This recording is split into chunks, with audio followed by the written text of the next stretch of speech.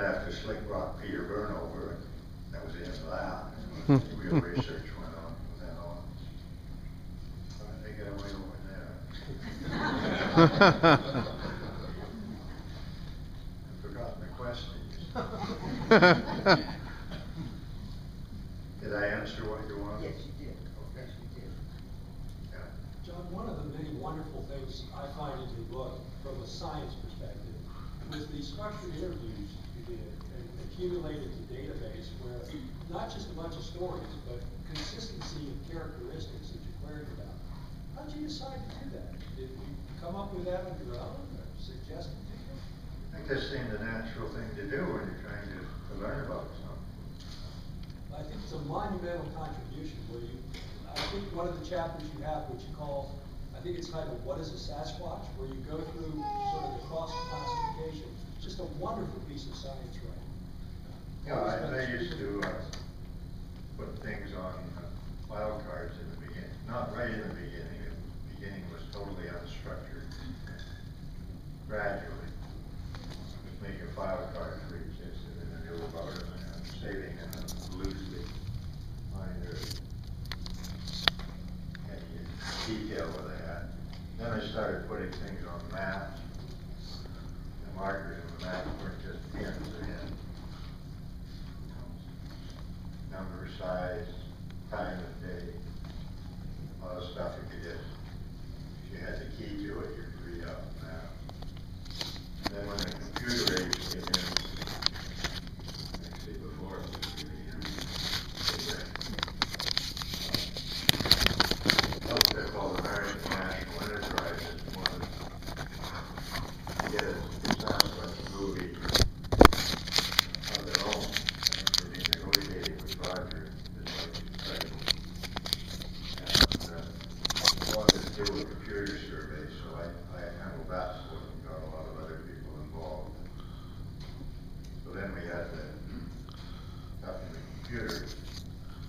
And after we had several hundred reports, done on punch cards, I don't know what happened after that. I do know that when we went to the University of BC, where they were recording this on the mainframe, somebody had to run down the basement and get a big tape and put it up somewhere on the computer. And it only took us an hour or two to realize that we didn't have enough information to be used to anybody. Just, it'd be a couple hundred questions on a form and 10 answers.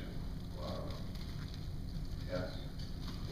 John, what was your most exciting thing that happened to you in your years of Sasquatch? Is there anything that really stands out that you really enjoyed or had the most excitement with? Yeah.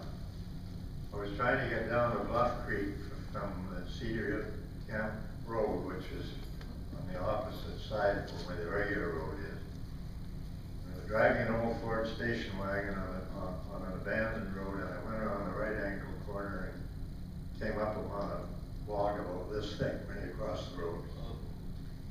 And it was the middle of the night, and I had an old part of a logger's saw, this log in my car. And I had to get out there in the dark. Woods behind me where all the Sasquatches were.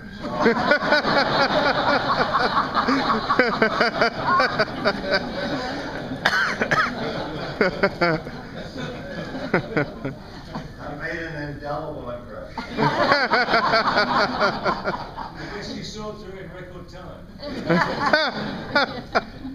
The other thing is, see, I couldn't go back. It was too steep. I had to go up, get down and turn around. Yes. Before you got involved in this, before you met Gimlin and Renee, what was your opinion of Bigfoot? Well, I grew up with the Sasquatch, and it was supposed to be giant Indians with long head hair. And they had fires and they had villages. And then we started. And by the way, the Indians are not to blame for this, because when they had a big Sasquatch Day celebration here back in the 1940s, the Indians contributed the Sasquatch, and it was totally covered with fur and didn't have long hair. So they knew what they were talking about. But, you know, the overall community didn't. And again, I've lost track of where I'm going. I was wondering, what was your own personal opinion on the phenomenon? Well, I didn't have any idea personally until I talked to some witnesses, and they described something much more like an ape than a human. Okay.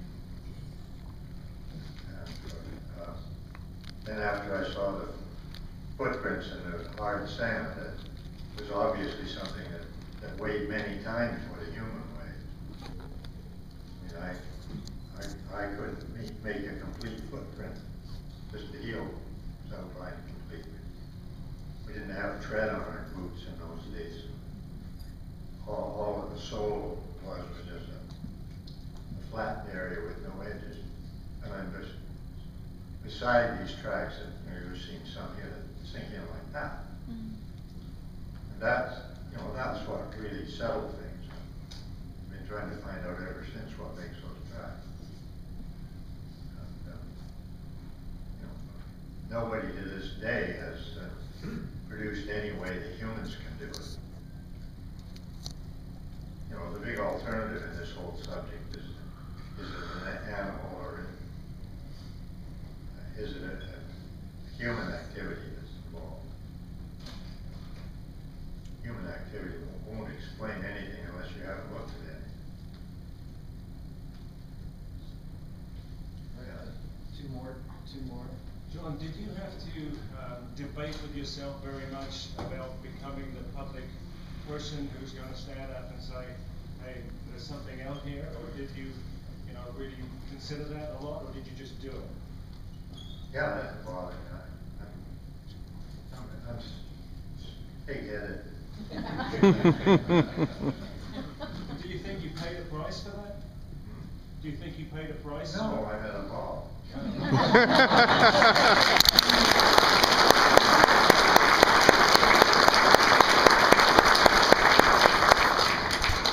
Maybe the luckiest thing that ever happened to me is that when I first went down to California and saw footprints, my wife was with me.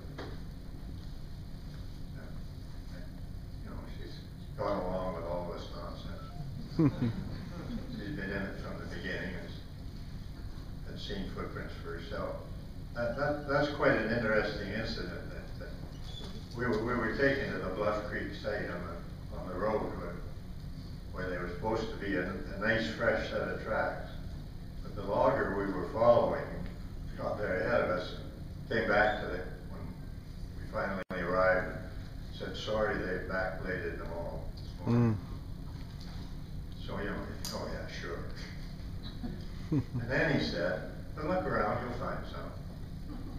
So my wife opened the door on her side to get out of the car, and if she had looked, she would have stepped right in a footprint. It was an older one, it wasn't a good one, but as long as your arm. So I know, I've never had any problems that some people have had, where the people closest to you think you're an idiot.